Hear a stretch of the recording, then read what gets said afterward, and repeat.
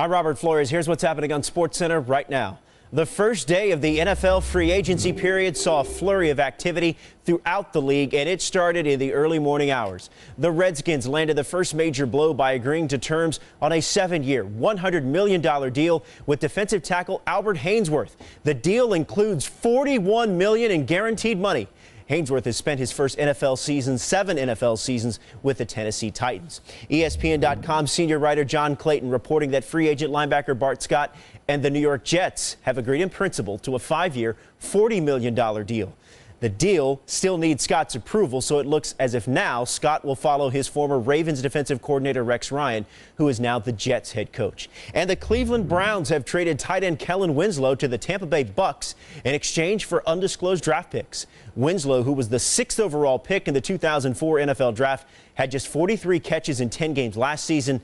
This after having at least 80 catches in 2006 and 2007.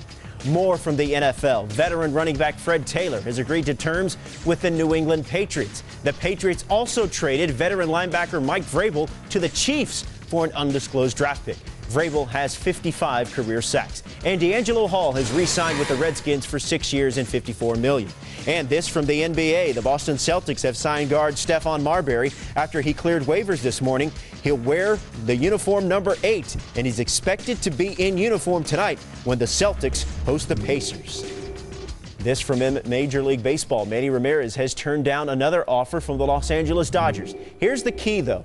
The Dodgers' 2-year, $45 million offer not structured as originally believed. The offer actually designed to pay Ramirez $10 million in 2009, $10 million in 2010 if he exercised his player option.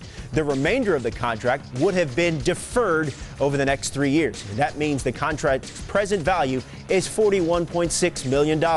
Ramirez's agent Scott Boras reportedly told the Dodgers they would accept a true 2-year, $45 million deal.